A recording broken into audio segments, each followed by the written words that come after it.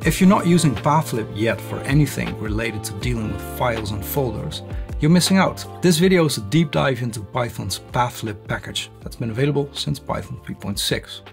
I'm not just going to talk about Pathlib and what you can do with it, but also about how some of the magic behind the package works and how you can apply the same magic to your own code. Before we dive in, if you want to learn more about how to design software from scratch, I have a free guide for you. You can get it at ArjanCodes/design guide. It contains the 7 steps I take when I design new software and hopefully helps you avoid some of the mistakes I made in the past. I've tried to keep the guide short, to the point, so you can get the information quickly and apply it immediately to what you're doing. So arjan.codes/design guide, and the link is also in the description of this video. So you might say, why do we need a library for dealing with paths? Can't we just use strings? Well, yes, you certainly can. In fact, this was the way that most packages in Python dealt with paths before version 3.6. If you use strings to represent paths, you're going to run into a couple of very annoying issues though. First, if you want to construct paths from parts, it's a pain. If you use OS-join, for example, it quickly becomes code that's really hard to read. Second, depending on the platform, there's a different way that paths are represented. POSIX versus Windows, or forward slashes versus backward slashes. If you forget to take this into account, your code only works on one of the 2 platforms. And third, there is some information in the path that you might want to have access to easily.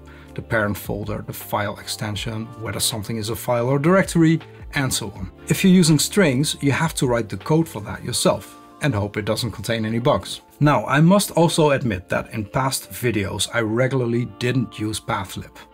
Why not, you might ask? Well, in Dutch there is a nice expression, voortschrijdend inzicht. In English, this roughly translates to progressive insight, but I'm not sure it covers the nuance of the Dutch version. In any case, what it means is that you learn and improve along the way, and that's what I'm doing as well. So expect more appearances of Pathlib in my videos in the future. What's nice about Pathlib is that it's an object-oriented way of dealing with paths. Paths are objects and they have useful methods and operations that you can perform on them. Let's take a look at a few examples. I have a very simple example here. There's nothing in here. It's just an empty main function and I'm importing path from Pathlib, which is what we're going to use to deal with paths. So here are a few basic things you can do with path. For example, you can get the current working directory. And that's very simple. We just have the static current working directory method that we call like so. When I run this, then this is what we get. So this is the folder where I'm storing my temporary files that I use for recording. You can also put it in the home directory. And that's with path.home. And this is my home directory on this machine. What these methods do is that they actually return a path object with either the home folder or the current working directory folder. You can also create your own path objects. And you can do that simply by passing the path directly to the string. Let's say user bin Python 3, for example. So now we've created a path object. Now, this doesn't check whether the path exists or not. If I just add some random crap here and then I run this code, then there is actually no problem whatsoever. There's no check. You can actually check that by printing whether the path exists, like so. And now, of course, this path doesn't exist, but if I remove this crap at the end and then I run the code again, then the path actually exists. So the / that's on Unix, Linux-based systems like what I'm using here, Mac OS. If you're using Windows, then you might want to use backslashes. Let's say you have something like this. Now the problem is that these backslashes don't work because in strings they have special meaning. But what you can actually do in Python, that's actually really cool, is you can put an R in front of the string, and then it's going to treat this as a raw string, so you can directly write backslash characters in that. But let's go back to the Linux version. So let's say I have a path/user. What you can also do with paths is using the / operator to create new paths. So instead of writing user bin Python 3 in a single string, I can actually also do this. And that creates the same path, so also that path exists, of course. But this is a really useful operator because it means you can, in a very natural way, construct a path from strings. Or you could start with the current working directory, like so, and then you can create a subfolder like this. Now, in my current working directory, there is a settings.yaml file that contains some random things. So what I can do is I can create a path for this particular file using this method, like so. And now, of course, this path exists because that file actually exists. But now reading the file is actually really easy using a context manager. So path.open returns a file. And then we can simply print the context of the file, like so. And now we get this. There's actually a shorter version of this. You can also simply print path.readText. And then you can read the contents of the file using a single line of code. If you don't define a full path, you can also resolve a path to get the full path. Let's say I have a path that's just settings.yaml, like so. So if I print this path, let me just remove these lines to make that a bit clearer. I'm simply going to get the name of the file. But what I can do is print path.resolve. And resolve returns a new path object with the resolved path. That makes the path absolute. So when I print this, I'm going to get the full path of that particular file. Paths also have properties that are really useful. For example, we can print the parent of a path. Let me use f-strings for this. So it has a parent object. But when I run this, you see that there is actually no parent, or the parent is actually relative. If we want to have the parent of the absolute path, we first need to convert this local path into a fully resolved path. So let's create a full path. That's path.resolve. I'll delete these two lines, and then if you do full path.parent, you're going to get the parent folder, which is the recording folder. And parent itself, you can see that here, also returns a path. So you can get the grandparent. Is that what we call paths? Is that correct? Well, here now we get the grandparent path. And of course you can continue doing this until you reach the root. You can also print the name.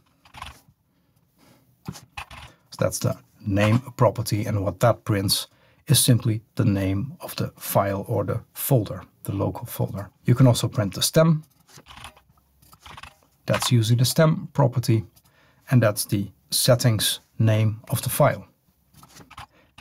And then there's also, of course, the suffix, which prints the file extension. Another thing you can do is check properties of the path. For example, you can check whether the path is a file or folder.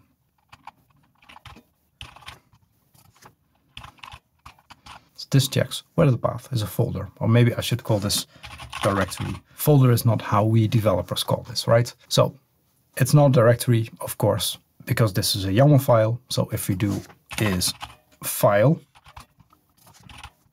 then we're going to get true as a result, because this is a file. There's also a really easy way to create new files using path.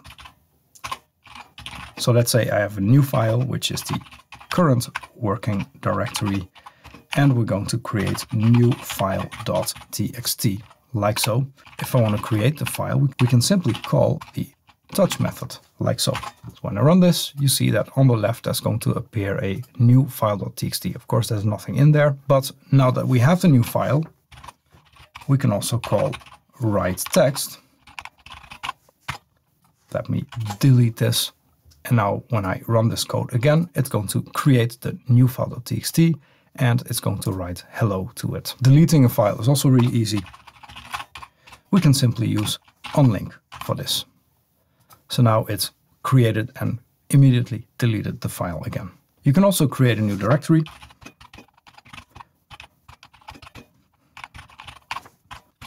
And that's also very simple using the makedir method. And now we have a new directory. One of the nice things of Path is that lots of Python packages support it directly. For example, if you want to change to a directory, I can simply pass it a path object and that will work right out of the box. So I can change to this new directory that I just created, and then I'm going to print current working directory.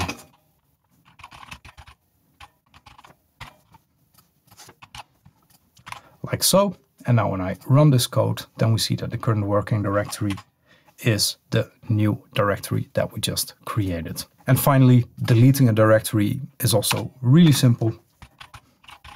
We can simply call rm-dir, remove the directory. And then this is what we get. No new directory anymore. It's quite common to set paths in configuration files. Think of specifying the folder where your sample data is stored, where to output log files, and so on. You can use simple data classes to deal with config settings. If you want to learn more about data classes, by the way, check out this video where I show you everything you need to know. Now, unfortunately, data classes don't have built-in support for processing and dealing with paths. If you're using a package like Pydantic though, path processing is supported right out of the box. Here's an example to show you the difference between using data classes and using Pydantic. So I have a class Pydantic settings here that has a path and an other, which is a string. Doesn't really matter what this is.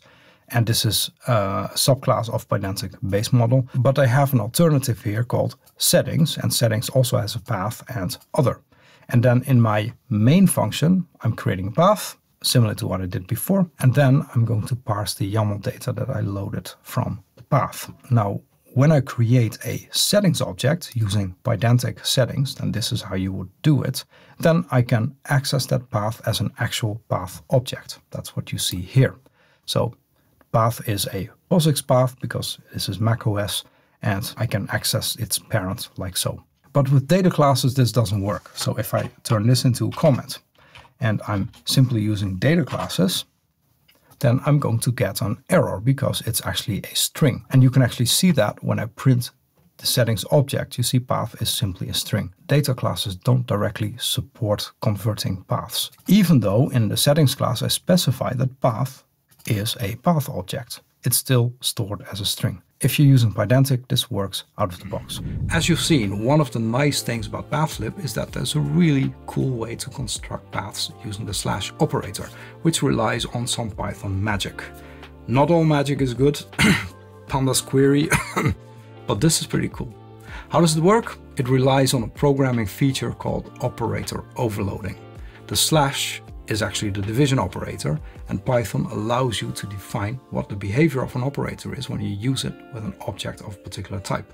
Many other programming languages have the same feature as well, by the way. I remember implementing operator overloading in C++ when I was working on a game engine used for research in the beginning of the 2000s. Anyway, let's take a quick look at how you can do operator overloading in Python. I have a very simple class here, class point, that gets an x and a y value. These are floating points. Nothing special here. I have a main function where I create a point and I print the point. By the way, as you can see, I'm passing integer values to the point initializer, but x and y are both floats. Strictly speaking, this shouldn't be possible because an int is something else than a float. But Python treats float types as a special case. Actually, in PEP 484 is written when an argument is annotated as having a type float, an argument of type int is also acceptable. And this special treatment is basically a shortcut. Arguments that are either an int or a float are really quite common. So in this way, you don't have to write float or int, but you can simply write float and also accepts integer values. So how would operator overloading be useful here? Well, for example, I might want to do something like this and divide the point by 2. And then if we want to be really mathematically correct, probably we shouldn't call this a point, but we should actually call this a vector, because points are not something that you would generally divide by 2, but vectors are. So let's turn this into a vector. So this is what we want to do, but currently, of course, this is not supported because the slash operator is not supported for a type vector. But what you can do is actually define a dunder method, so you can define what the slash operator is actually supposed to do. And in order to add support for the slash operator, we're going to implement truediff. And what does that get? Self, and it gets one other value, which is a floating point. And this is going to return a new vector. So this will return a vector of self.x divided by other and self.y divided by other. And now we can print point divided by 2.